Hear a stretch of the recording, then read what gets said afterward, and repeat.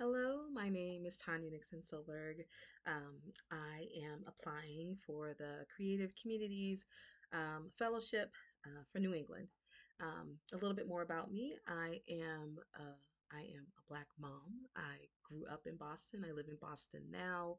I am a puppeteer, also another artist. I call myself a joy artist, and I am the uh, founder of an organization called Little Uprisings, where I go around and talk with kids and learn from kids around racial justice and social justice. I also talk with adults around this as well. So I'm in schools and libraries and museums. I'm coming to you all in thinking about how I can expand my work. And one of those ways is through a puppet show.